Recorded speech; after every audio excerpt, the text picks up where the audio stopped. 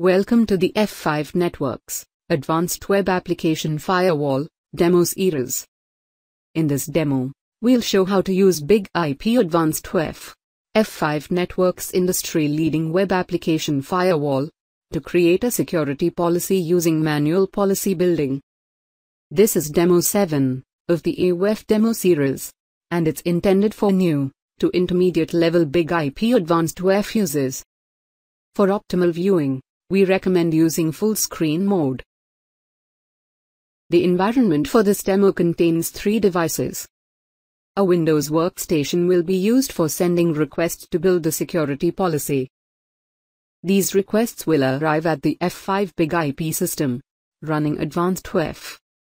The BIG-IP system sits in front of the back-end web application.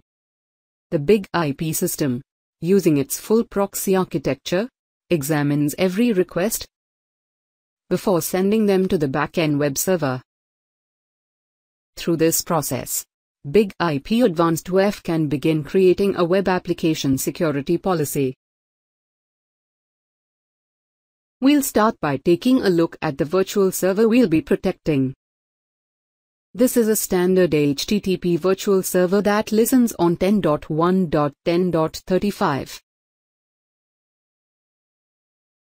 Note that this virtual server contains the default HTTP profile. An HTTP profile is required to protect against application layer attacks. On the virtual server security policies page, you can see that we already have a security policy attached to this virtual server named 07 Manual Security Policy. Next, we'll examine the BIG-IP Advanced WAF traffic learning page. This page displays the learning suggestions that have been generated by user requests, so that you can build the security policy based on real traffic. Currently, there are no learning suggestions. Now, we're going to simulate numerous requests to the web application using an AI macro in Firefox. We're submitting these requests so that BIG-IP Advanced WAF can begin to learn about the web application.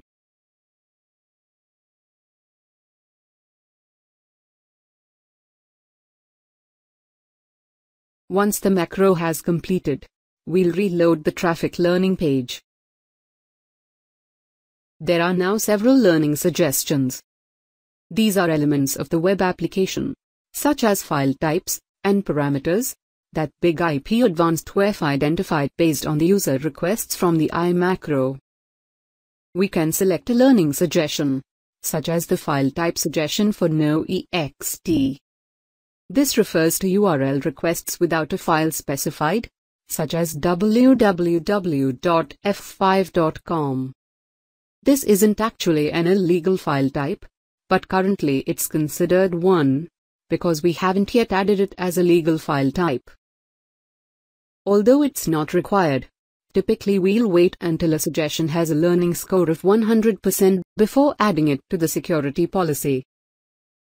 In the middle of the page, we can view how many sample requests were used for this suggestion, and how many total requests were triggered.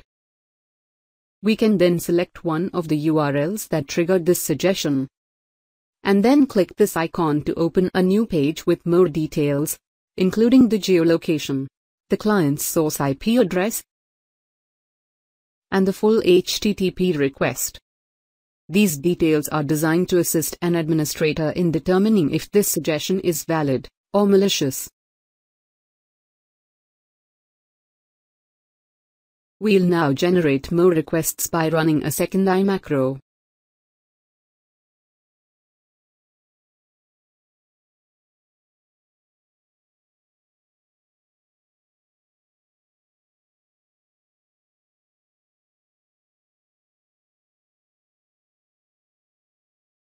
We'll then reload the traffic learning page again. The traffic learning page has several options for filtering learning suggestions.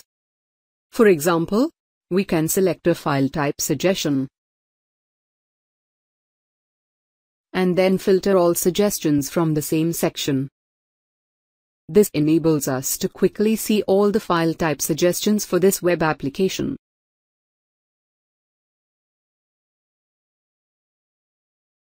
We'll now generate more user traffic using a third macro to see how it affects the learning scores.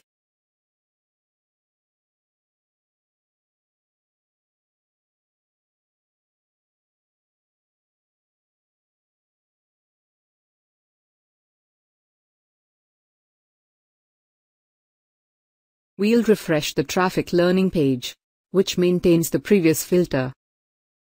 Several of the learning suggestions now have learning scores of 100%. In manual policy building, all learning suggestions must be manually accepted to the security policy by an administrator. We can further filter this list to ensure we're seeing only valid file types. We'll use the Open Filter button, and then select the Advanced Filter. We can narrow the filter based on the learning score.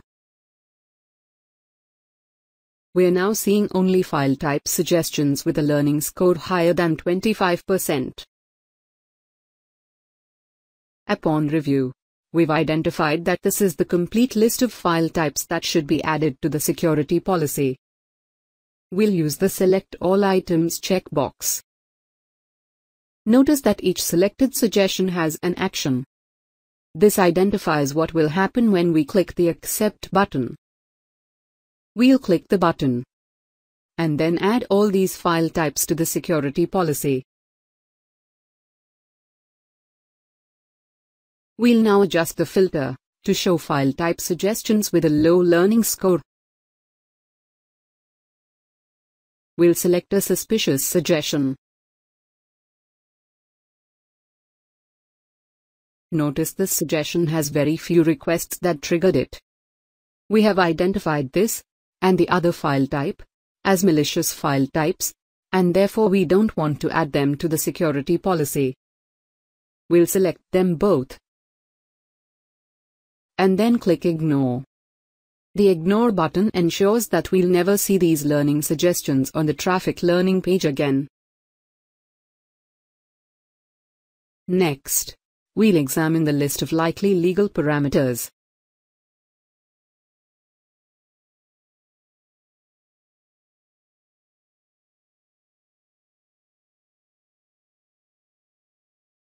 These parameters all have high learning scores.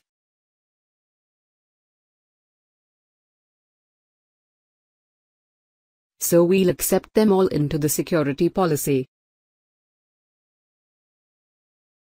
Once we clear the filter, we can see there are only a few learning suggestions left. We'll add these two cookies to the security policy. When updating a security policy with BIG-IP Advanced WAF, you must always click Apply Policy to see the changes in the application.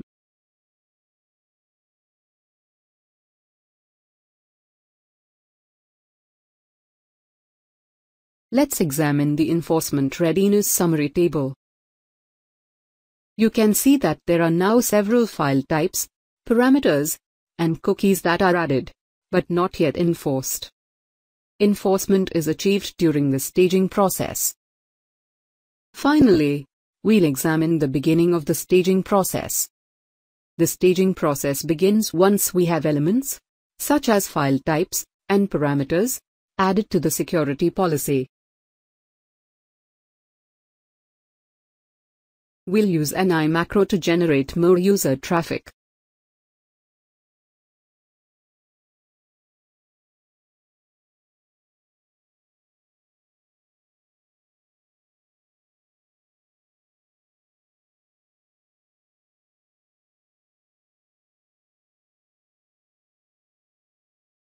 We'll reload the traffic learning page. There are now learning suggestions for parameter lengths and parameter meta-characters.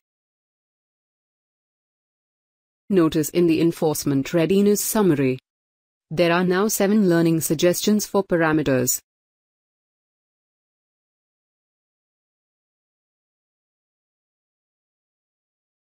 We'll rerun the second macro.